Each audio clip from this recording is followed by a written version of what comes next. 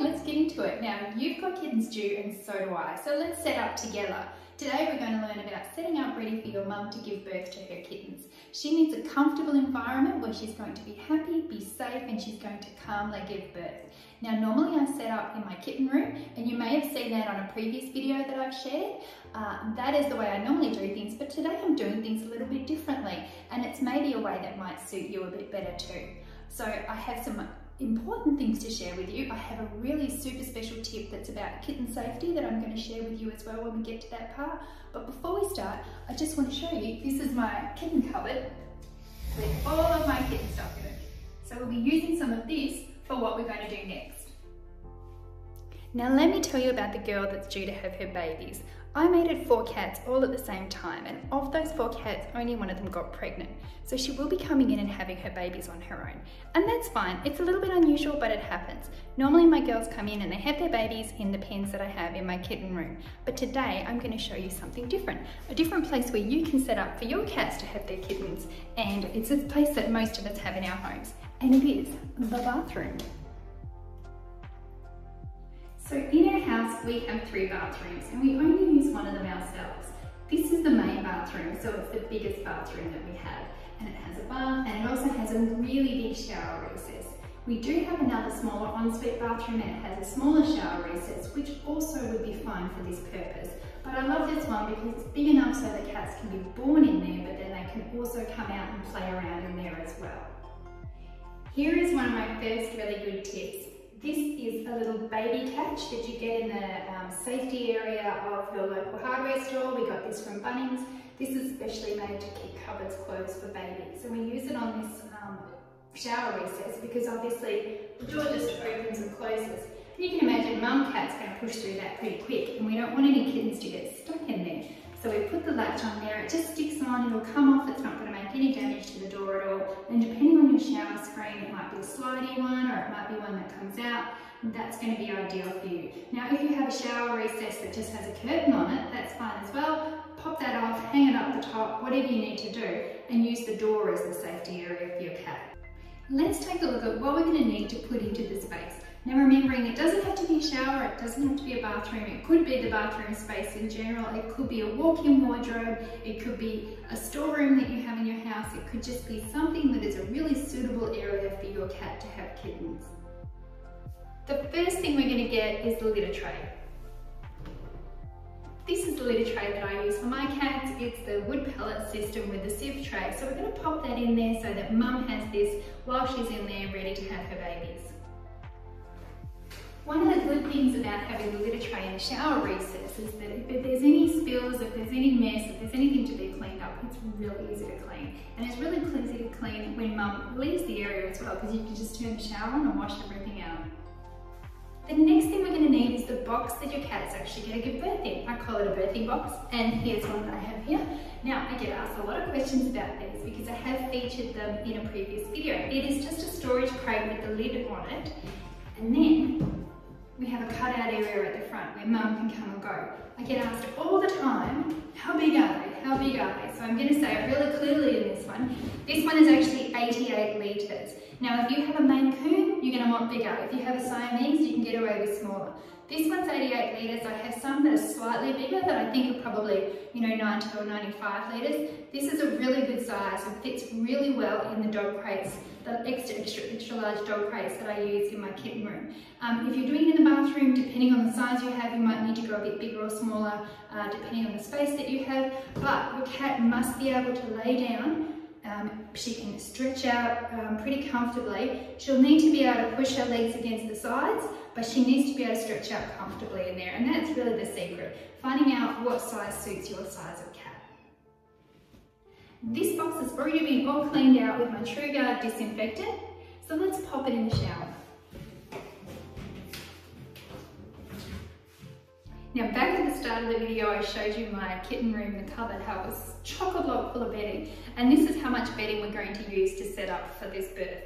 It looks like a lot, but every single piece has its own place and own purpose. The first thing that we're going to look at is these are mats that I get from IKEA. They're actually dish drying mats.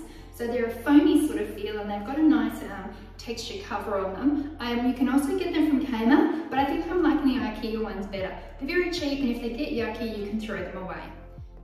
Next up, we have the baby blankets. Now, in the videos and photos I share of my kittens, I often laugh because it looks like I've only got 2 blankets. This one and a stripy one. No, I have about 12 of each, I think. They're baby blankets, they're made of polar fleece, they're edged, they wash up beautifully, they're nice and lightweight, but they're also nice and warm, and I really love these to use for my cats. Next up, we have towels, and I have a lot of towels because I actually own a beauty spa, and we have a lot of towels that once they're not good enough for work, they come home and go to my cats. So I have 2 towels here, good sized towels. They're going to go across the top of the birthing box. Last up, we have the bath mats. Now, these bath mats are actually what my cats give birth on, and they normally push them aside and give birth on the plastic base of the birthing box, but these are really absorbent, and they're really great to put the kittens on when the kittens are being born, and then they're really easy to wash up, and they're very cheap. These are very cheap from Big W. Use them a couple of times. You can see that they're getting a little bit thready because the cats have scratched at them and so forth. Then they just get thrown away and I get a new one. So I like the idea of reusing these, like those baby blankets. I've had them for years, but I also like the idea of these being cheap and easy to replace.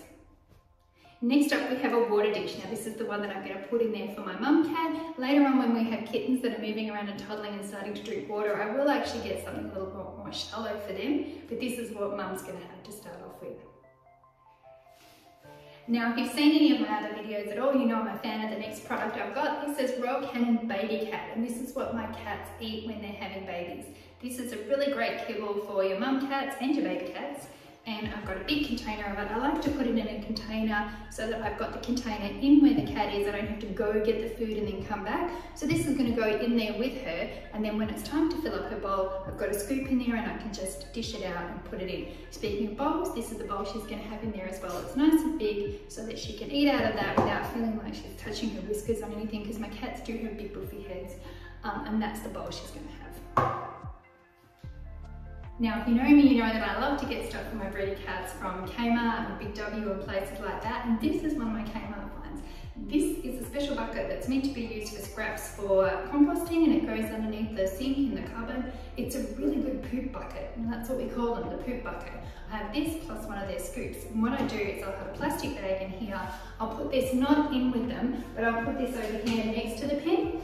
And what I'll do is I'll come in here when I'm cleaning up, and often your girls, especially once they've got kittens, they will do some pretty bad things. You want to deal with them really quickly, so the easiest thing to do is to have the bucket there with a nice sealed up lid. You can then scoop the poop, pop it in the bucket, seal it up, deal with it the next day, and take it out to the bin. So I have these in all my areas where I have cats inside the house. I have a poop bucket so that we can get rid of any stinkies. And speaking of stinkies, I've also got my True Eco spray, which is my very favourite spray for my cats and kittens. It's an enzyme spray, and I love it for dealing with stinky stuff. And I've also got my antibacterial spray, which is my True Gut as well. The last thing I'm going to set up in here is my camera. Now, this one is my directional camera. I also have, you would have seen it in my previous video, the twisty camera that sits on the edge of the cages. There's nowhere to twist that onto in here. So what I'm going to do is I'm going to set up this camera, and this camera can move around. I can control it from my phone, and I can zoom in and look at what I need to look at. I'm going to set it up so that it's outside of the actual shower recess because it's glass and we can see through, so that it won't disturb Mum, but I'll be able to zoom and see what she's doing. Okay, so we're all set up in the shower recess now. We have everything here, we have the food, we have everything ready for her to come in and be in here. This is the birthing box all set up. You can see that I have a towel on the top, and then I have a blanket there because she can actually jump up on there and she can use that as a little shelf to sit on. Whether she's sitting on there before she has her kittens, I find a lot of my cats like to sit on the top of the box a lot before they'll actually go into the box and give birth. So that's there ready for her, and this blanket here, as she's sitting on that blanket, she's going to add some scent to it. So later on, this is the blanket that I'm going to use when I change her bedding for the first time. In the actual box itself, we have the bed set up for her. I have a blanket here, I have a bath mat, and then I have that absorbent mat as well. I will, when she starts to go into labour, I'll probably take the big blanket out, but then I'll put it back in once the kittens are actually born. And I'll use that bath mat to soak up anything that comes out, because lots of stuff comes out. And then that can just go and be washed or chucked away.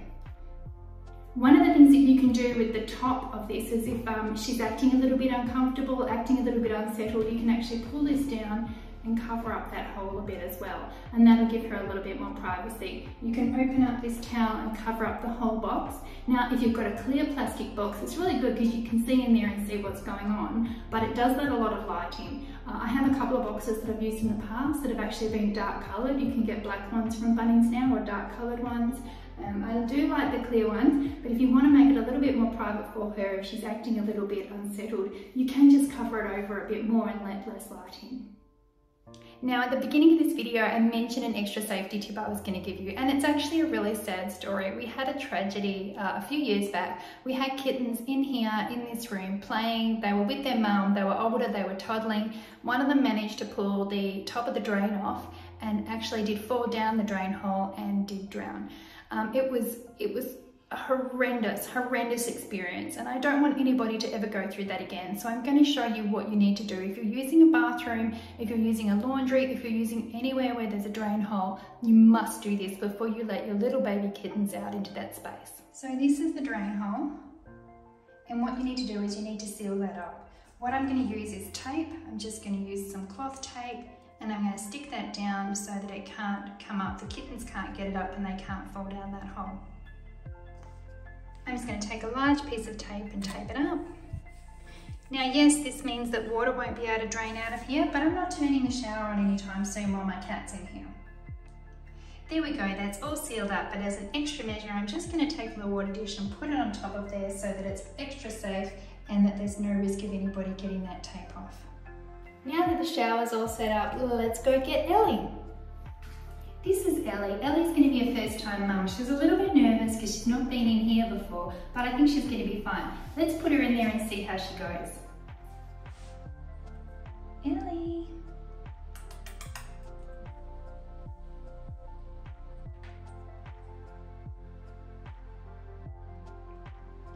Ellie's exploring. She's checking everything out. You can see that she's quite heavily pregnant.